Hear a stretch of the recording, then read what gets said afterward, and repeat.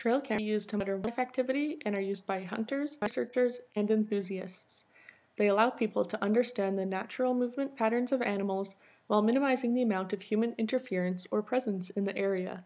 The cameras can be left out to gather data for weeks or months at a time with little to no maintenance or upkeep. They are triggered by a combination of heat and motion using passive infrared sensors. They can capture pictures and video with audio and operate at temperatures as low as -40 degrees Celsius, but cold temperatures can result in decreases in battery life. The camera can detect motion up to 100 feet away, but it is dependent on the target's range and ambient temperature of the surrounding environment. The detection angle is cone-shaped and approximately 45 degrees. In this project, Reconyx Hyper Fire cameras are used, so the instructions and parts of this video are specific to that make and model, but the setup of principles apply to all cameras on the market.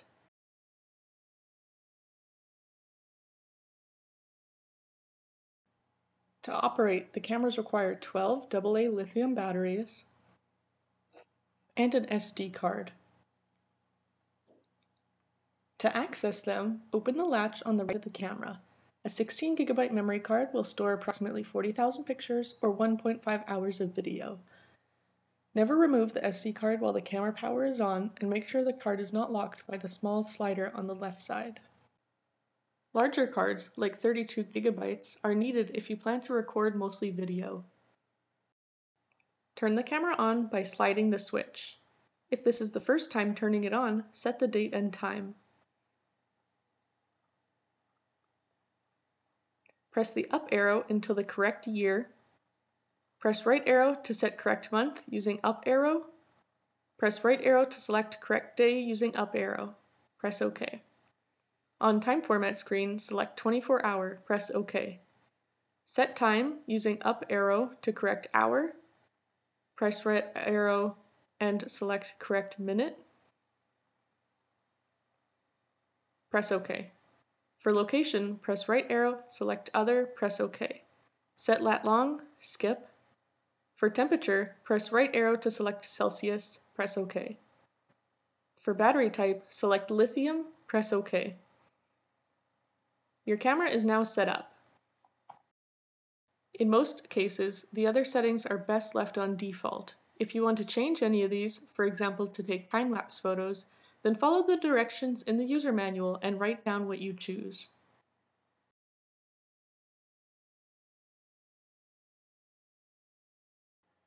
Locate a secure post, tree, or building where there is no risk of the camera falling. Ensure there are no large objects or foliage that could obstruct the camera's view or trigger false movement. Try to mount the camera as level as possible for a greater view range and at approximate eye of the target animal. It is best to mount the camera in a shaded area to avoid sun glare or shadows, as they may trigger false motion detection. Position the camera so that it does not face the rising or setting sun.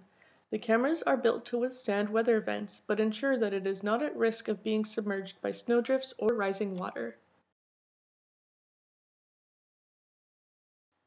Once the right location for the camera has been chosen, place the security box against the mounting object. Screw 4 leg bolts in the post through the back of the enclosure. For bears, setting the camera up about 90 centimeters off the ground is ideal.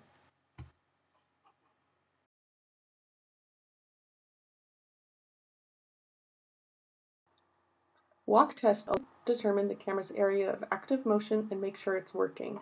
To enter walk test mode, turn the camera on, click the right arrow button until walk test is on the screen, and press OK.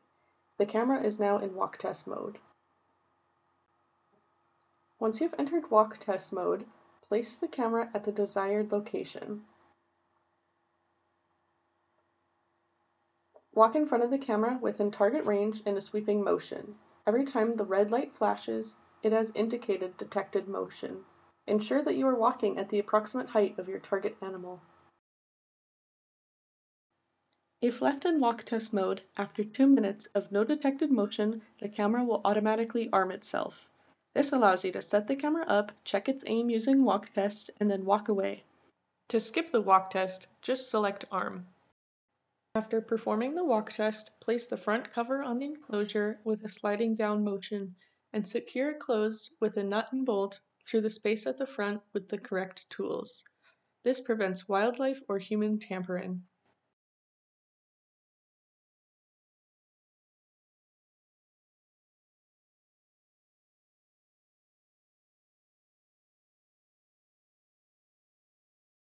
When checking the camera out in the field, bring an extra SD card along to swap out, placed in a baggie or small waterproof case. It's important to keep the cards as warm and dry as possible and take special care when inserting and removing them from the camera. You'll also need 12 fresh AA lithium batteries and the proper tools to open the security enclosure's nut and bolt. Open the camera and press OK. The screen will show the total number of pictures taken and how full the SD card is. Lith indicates how much battery life is left.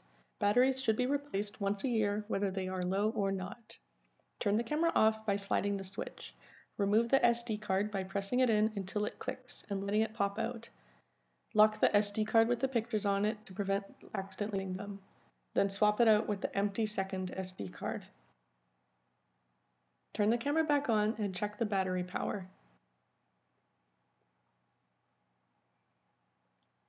Enter the camera into walk test mode and place it back into the security enclosure.